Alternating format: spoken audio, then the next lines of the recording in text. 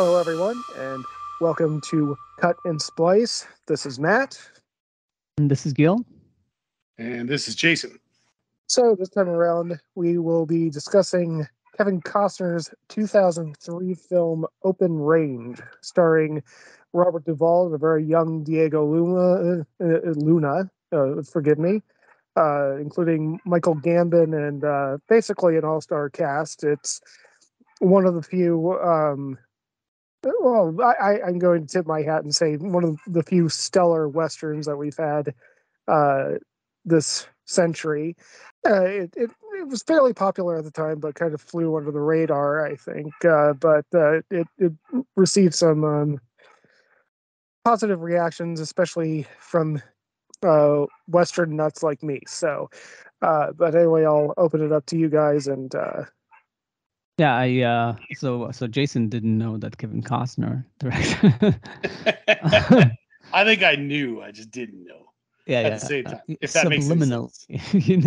Yes. No, that is like interesting because yes, he's very famous for a few of the movies that he's directed, and in particularly, of course, like Dances with Wolves, which I kind of thought about while I was watching this movie because I really thought like, oh wow, like this is so profound and everything is so meticulous and it's so accurate and it's everything that the legend of Dances with Wolves is, only that it isn't.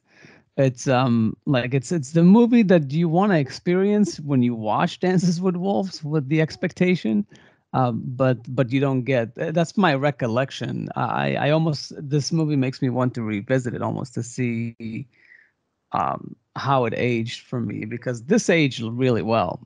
I hate this movie. No, I'm just kidding. Yeah, I think I'd only seen this movie in its entirety one time before this. I know my grandmother was Westerns were her favorite kind of movies, and she always loved Westerns. When this movie came out, I think she was playing it in some, I walked into the room at various points that this movie was on, a number of times over the, over like, let's say 2004, 2005, around that time. And I think it was probably around then, maybe 2005 or 6, when I finally sat down and just like watched it all from beginning to the end. And I just remembered thinking like, oh, this is a really great movie. And then I never really felt the need to watch it again. Not that I didn't feel the urge. I just didn't really feel the need to watch it again because at least probably once a year or so, I probably have some sort of conversation with Matt about how much he loves this movie. And then it's like I kind of get the feeling like I've seen it again because he talks about it a lot. So, yeah. Reliving it. Yeah. Yeah.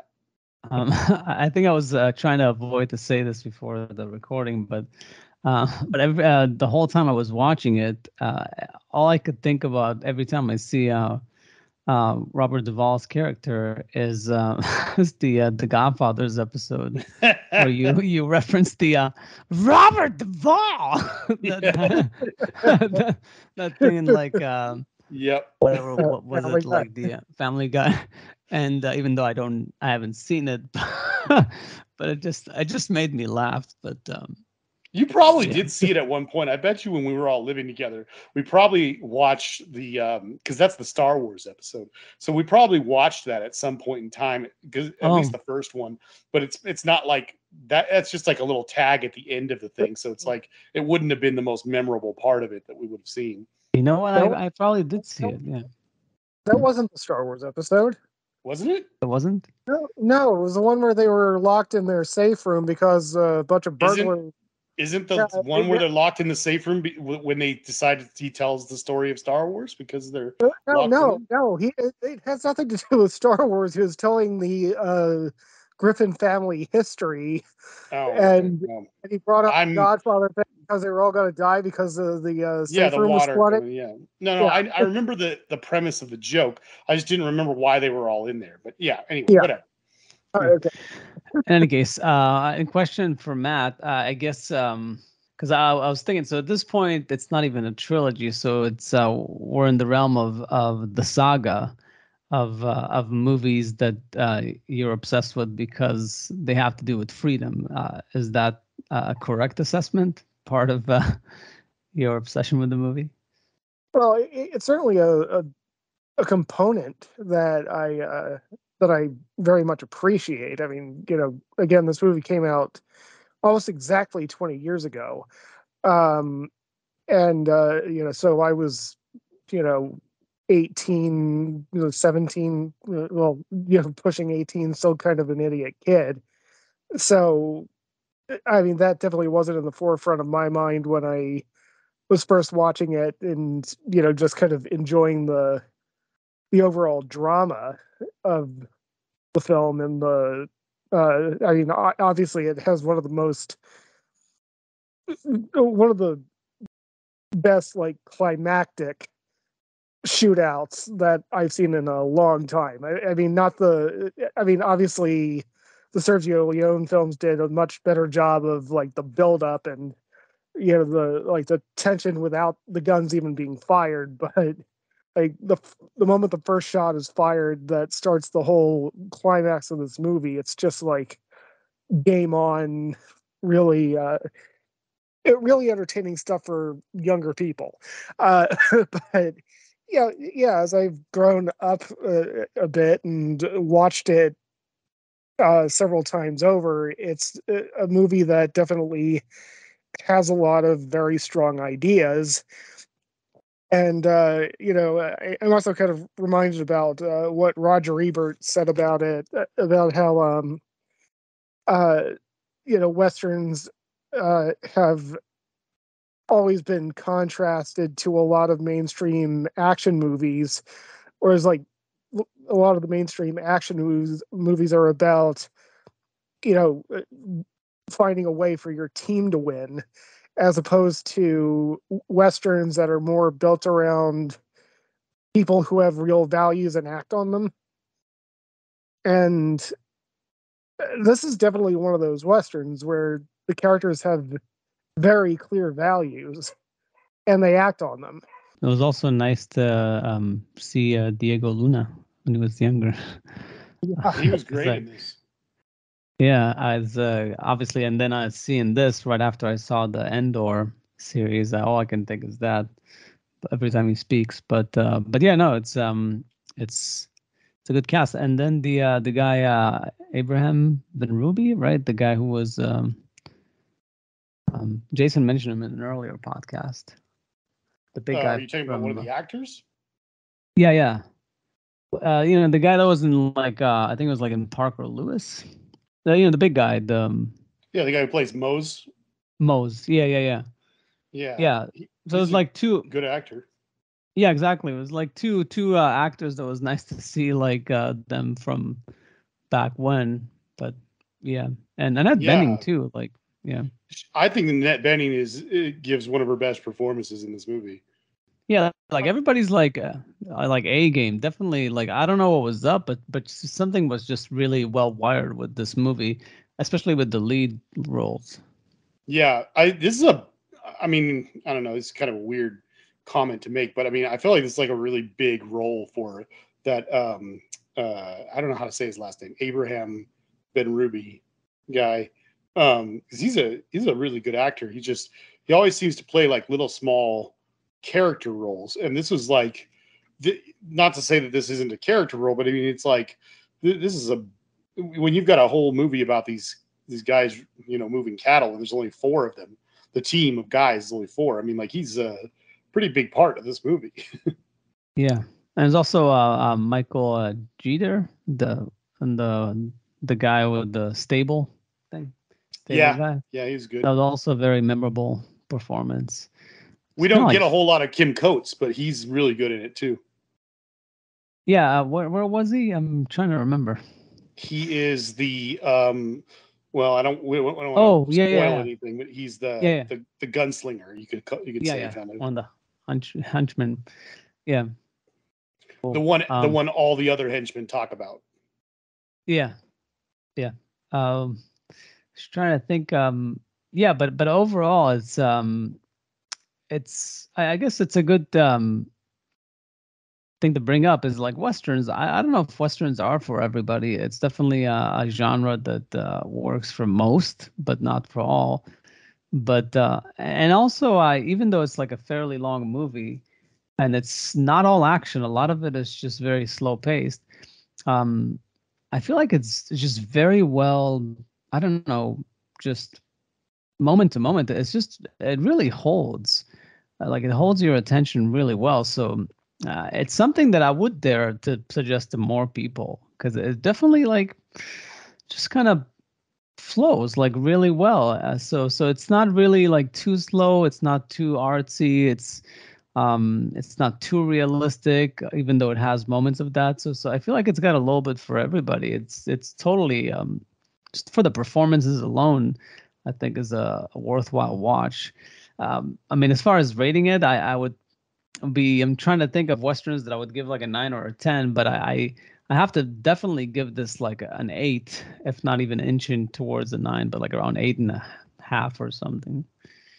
We can talk about it more in detail, but later. I mean, but I was trying to think of where I would put it as well. What kind of grade I'd give it. I decided to go ahead and list my favorite westerns and pretty much every western that I think I've seen on a list and try to see where I would put it.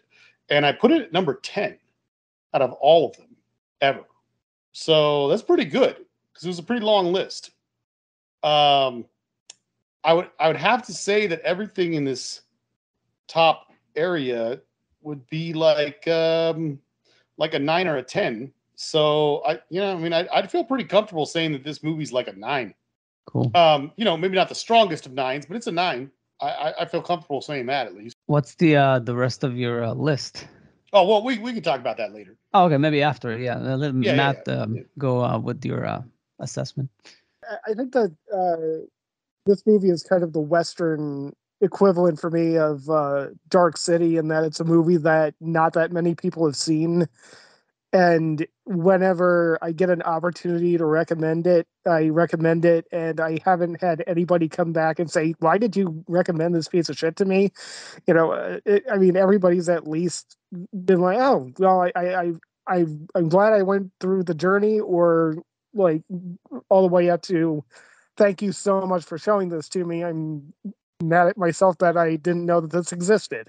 So, but yeah, I mean, I definitely in the upper echelon of my favorite movies, especially of the Western genre, and I'm a huge fan of Westerns. So, I mean, it would be odd of me to not at least give it a 9. So, yeah, I mean, it is one of those things where I can recognize certain, like, maybe one or two decisions in the movie that I wasn't entirely happy with, as a viewer. But I mean, overall, I just loved the hell out of this movie so much that, I mean, I'm going to recommend it to everybody. So Yeah. straight 9s, pretty much. Yeah.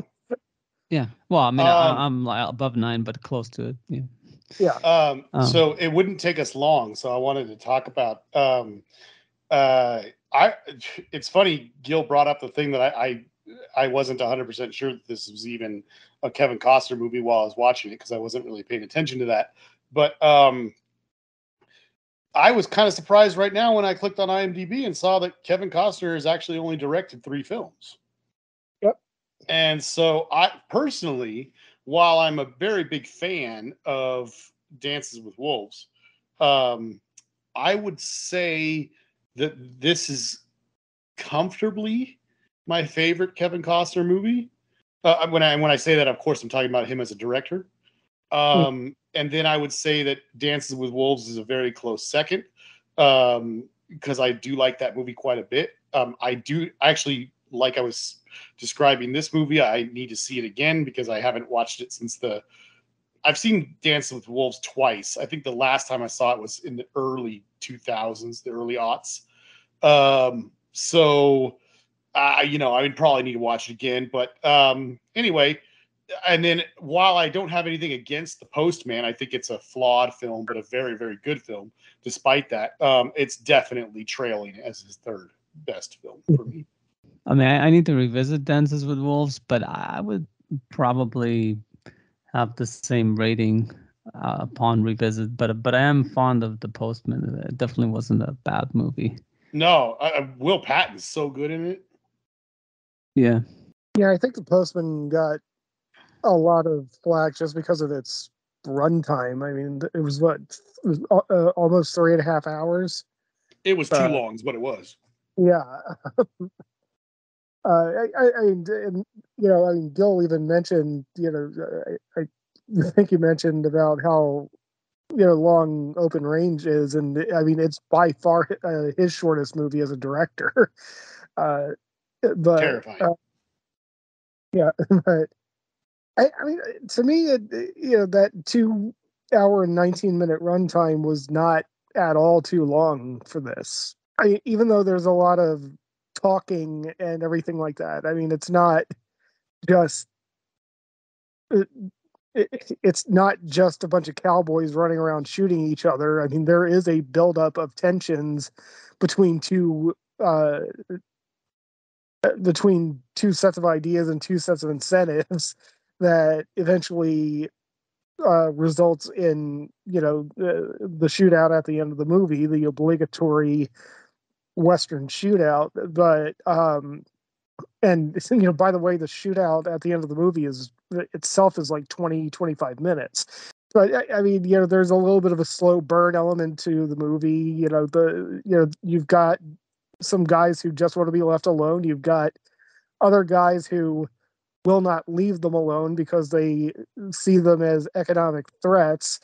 And, eventually hands are forced and, so on and so forth to eventually escalate into what ultimately happens. So, it again, it was just handled very well, like across the board in terms of pacing, in terms of tone, in terms of, I mean, geez, the music, Michael Kamen's music, makes me wish that we were still in the 90s, because it was, I mean, even getting into the early 2000s, you weren't getting scores like that anymore. So, yeah. It's definitely big. So I guess we can get into spoilers, right? Yeah. Get deeper into. Yeah. So I mean, I definitely. I will say before we get into anything else, is the most memorable scene for me in the movie, and the one that stuck with me to this day more than anything else, is the scene in the in the general store, like where he gets the chocolate and the cigars. Yeah.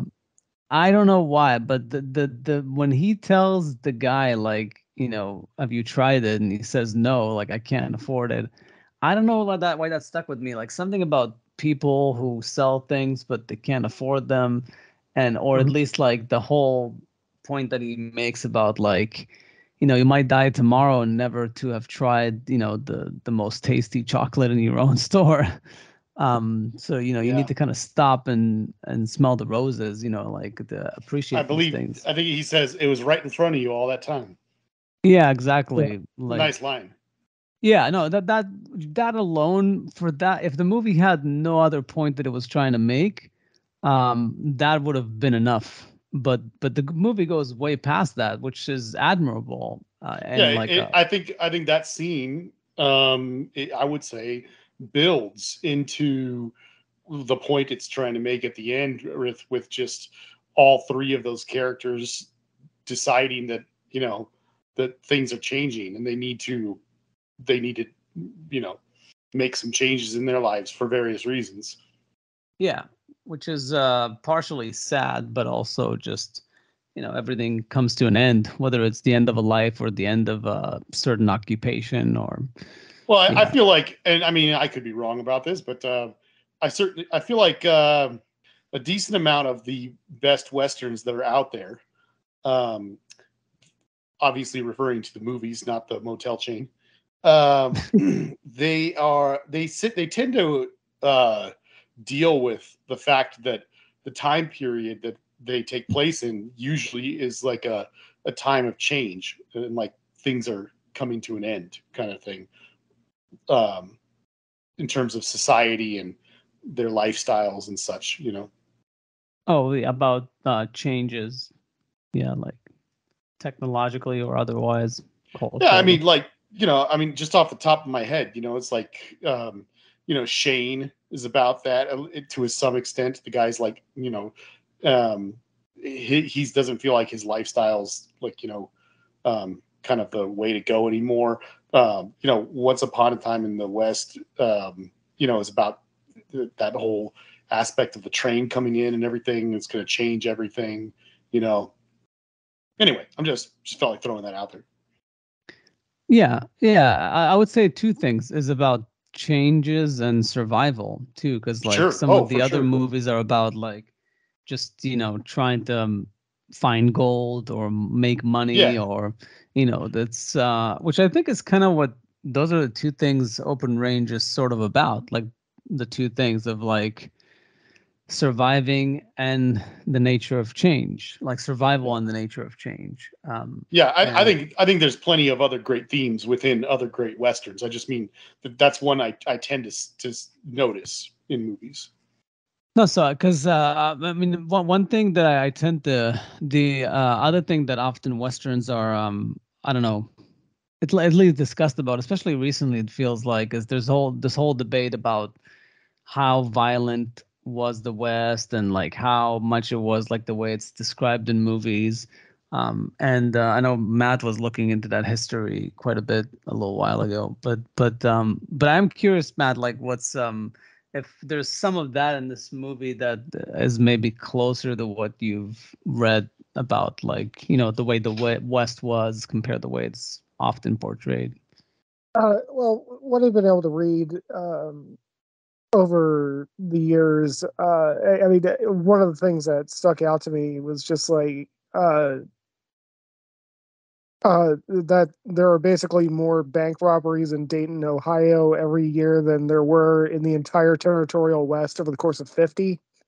What was there a component, like, is there a scintilla of truth to how we've painted this picture of the Wild West? I mean, there's always a scintilla of truth, but obviously when you look at the actual like historical like gangs and everything, and a lot of what we view as like Western icons who actually existed in history, like the James Gang and so on and so forth, they actually operated in like the Midwest to the East that were already part of these United States. I mean, you really have to dig into like Butch and Sundance, and I mean even Billy the Kid started his career robbing and pillaging and murdering in the East. I mean, I think that what is portrayed in the film is something that could very plausibly be a real life uh incident in the territorial West. I mean, like especially since um everything was so localized. I mean, it's not completely uh inconceivable that uh just one guy is just so wealthy and so influential that he can just buy off a few people who have guns and kind of operate as corrupt forces uh in a town. And I mean, even though I'm not saying anything great about the Clantons or anything like that in the real life case of Tombstone, but I mean, it's not like the Earps were absolute saints. I mean, they basically took I mean, Wyatt really did basically take the sheriff job because he wanted to make money. I mean, it's not really, uh, and but and I mean, Wyatt Earp himself had a history of on both sides of the law. but there was definitely some tension in that situation that eventually led to the famous shootout and so on and so forth. But I mean, at the same time, the Clantons were basically like the early mafia, but so there's a little bit more nuance to that. But it's How dare yeah. you besmirch their names? I saw the movie. Kurt Russell was reluctant. He didn't want to be the sheriff. Well, it wasn't his first man. But yeah, I think that this movie is kind of it's more about it. It has a big component of the mythology, and that's something that does not bother me one bit. Yeah. So mythology, as far as like the talking about the West and the U.S. Cowboys. or cowboys, that part. Yeah. Yeah, I mean, because I feel like it does try to be, because another like modern Western like Unforgiven was like credited as like really making it a lot more realistic and sort Mm. of revisioning like the Western, and like making it like that killing a person is a big deal, unlike it is in movies. And I always felt like Unforgiven took it a bit too far. And this movie maybe found that balance, because I feel like this movie does show the consequences of shooting a person and what that's like, and the jolt of the gun and the noise, and the mess of it all. And there's even that line with Kevin Costner where he said like some of them haven't even killed a person, and if you haven't killed a person, it's not an easy thing to do, so it touches on that revisionist part of it, while still saying, you know what, but it's still a mess. Like, stuff's still gonna get fucked up. Like, there'll be shots fired all over the place, but there's consequences, you know like there's no music like swelling when the shots are fired. It's all just very like silence in between the swooped and the poofs, and it just all feels very real and immediate and consequential, which is very, very a very different approach to the Sergio Leone way of creating Yeah. tension. Those scenes. Yeah. And speaking of that, I mean, that is one of my favorite decisions that they did make, is that you've got this beautiful Michael Kamen score, and the guy is, and he was really good at, even toward the tail end of the shootout, he had a really good piece in there. But yeah, for the majority of the shootout, it's just, they made the very smart decision to just not do any music, just use the sound design, just use the blocking, just use and also, like, the majority of it was shot in wide shots. Like, he basically did the anti Sergio Leone thing where, he was, it was blocked and shot in a way that you are supposed to see everything that everybody's doing.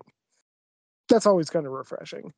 Yeah, no, and I think the conflict between the West that was violent and lawless, but then the parts of the West that had law, but the law was easily corrupted, because it was localized and all that. It just feels like it's an interesting tension there between, because I know we always discuss the, like between like the freedom of like, having things being free in your own country, blah, blah, blah, compared with the fact that order to the right degree can actually help in a lot of these situations. So it's an interesting tension, because like these two, because at least in this movie it feels like they're saying that the law of free grazing is a federal law, but or something like that, right? Or state law, but that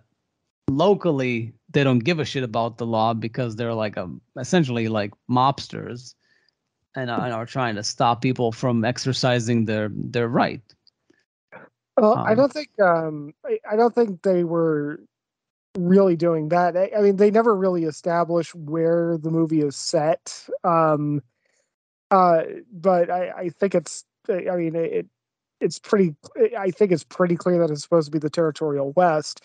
So, I mean, at that point, obviously, national law would have nothing to do with it, and state law wouldn't have anything to do with it because there were no states in the territorial West. So, I mean, a lot of it was basically like, you know, whether or not you're welcome in this specific town, and if that specific town's economy is built around, uh, you know, the cattle industry that Michael Gambon's character is running, and there are some free grazers anywhere near them with, you know, their with their competition, and you know, Michael Gambon has the money to buy off the cops and go out and stifle his competition, then that's what he's going to do. And it's not whether or not it's legal, you know, in any broader sense anywhere else. It's just that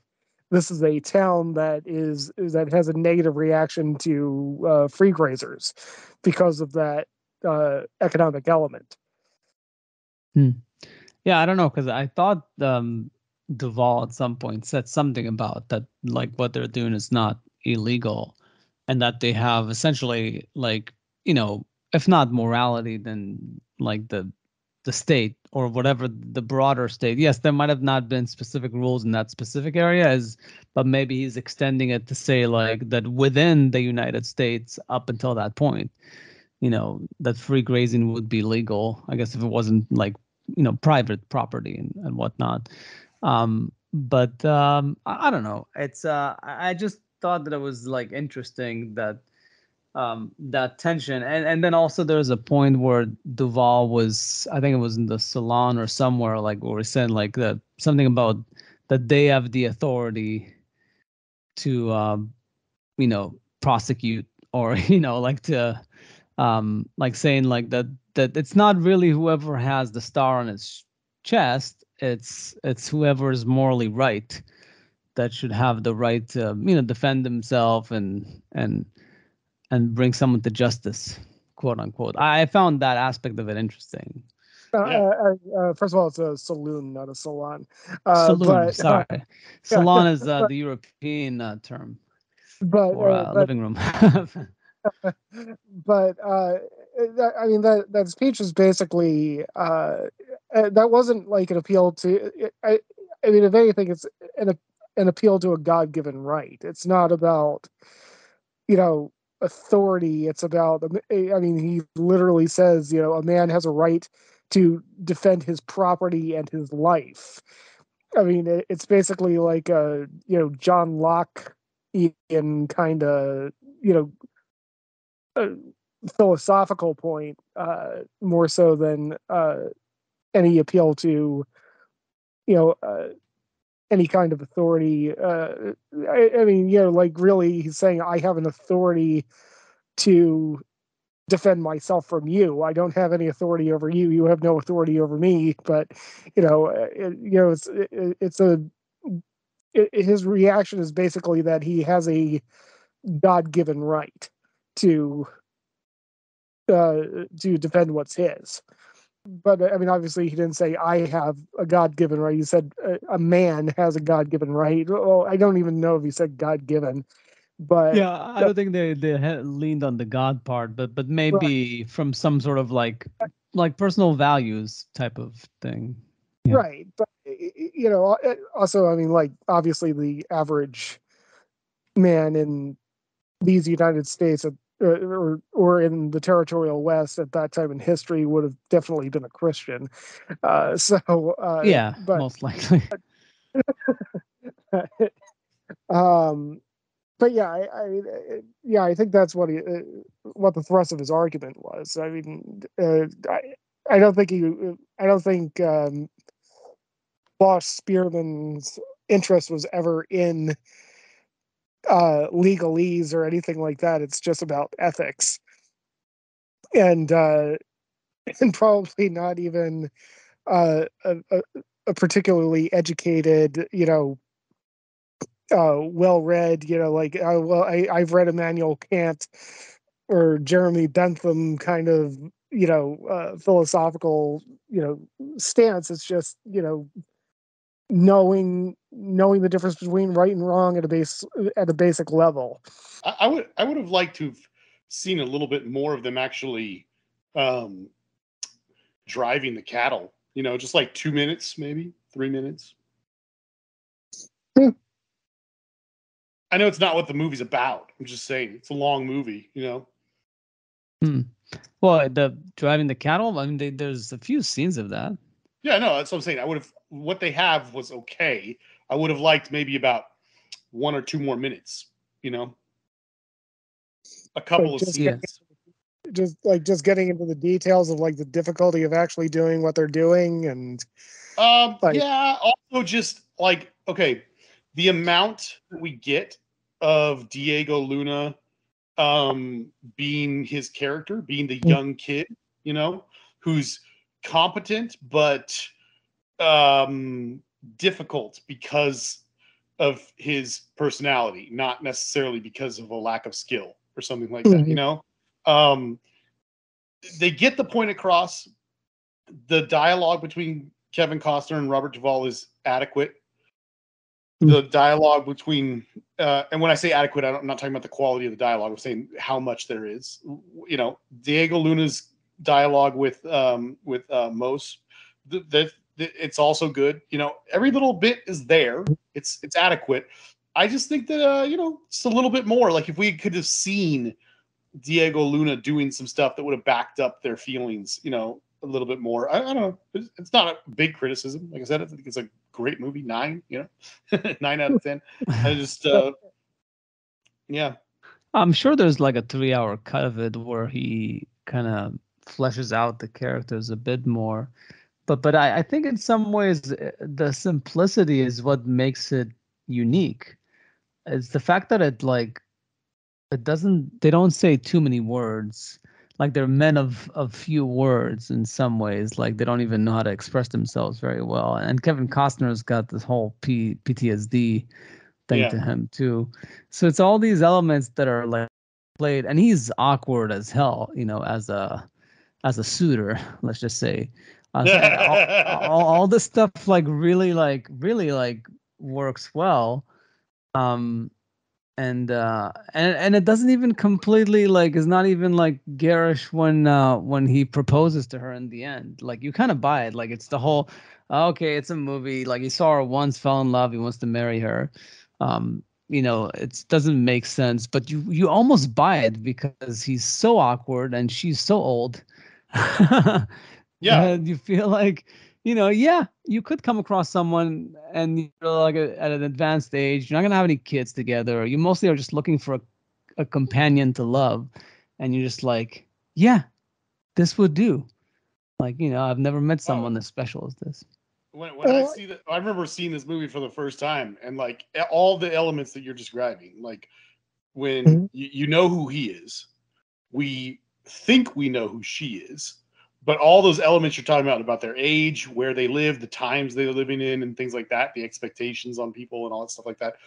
I remember the first time I saw it, and once again, we're clearly in the spoiler section of this thing, but when they're about halfway through the movie and they've been helped several times at the doctor's house by her, and they're in the bar or the little diner or whatever it is, and they say to that friendly guy, the guy whose dog they saved, he says, our buddy's over there. Yeah, he's alive. The doc's wife is looking after him. And they're like, Susie? And they're like, yeah. Oh, it's his sister. And you see the look on Kevin Costner's face, and I was like, it's on now. Like, I mean, there's nothing stopping him now. Yeah. Also, I mean, that is one thing though too. Like, when I first saw that scene when I was 18, when he was proposing to Sue at the end, I was still in kind of that mindset. I was in that mindset of, okay, this is like wrapped up in a tight little bow. You don't really know her and everything like that. But then, knowing the context and knowing the history, I mean, he knows that if he doesn't pop this question right now, I mean, they might never even have a reason to go back to that town.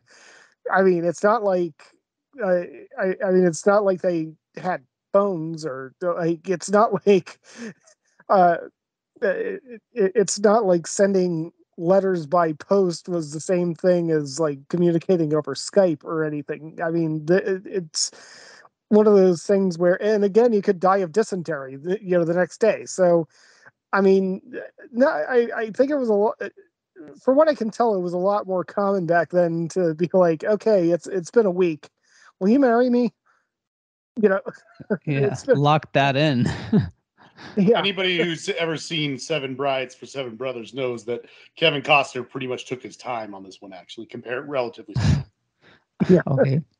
No, Kevin Costner is interesting because I heard on a podcast, it was being compared to like Harrison Ford as like these two guys that are like almost the more like they're kind of like the Tom Hanks with sex appeal, and like the all American like type of like hero that is just you know the bad boy that's like very very appealing. But I do feel like that Kevin Costner is not as versatile as As Harrison as Ford. as Harrison Ford. Yeah, I mean, even though Harrison Ford also, he is somewhat limited. He tends to be like a action, suspense, adventure type of thing. But I feel like he's had a bit more, like at least like he definitely made more movies than Kevin Costner has. But Kevin Costner also has some iconic parts, so it's yeah, it's a tough call. It's a good comparison, the two of them. Yeah. Yeah.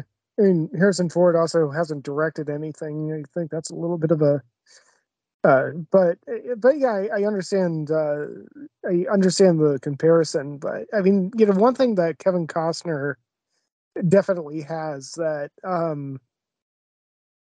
I don't think you can deny this for at all, even with a lot of the jokes that people make about him being a bad actor, even though he's not. He's made a few bad choices, and he's one of the actors that should just never try to do an accent again, and just don't do it.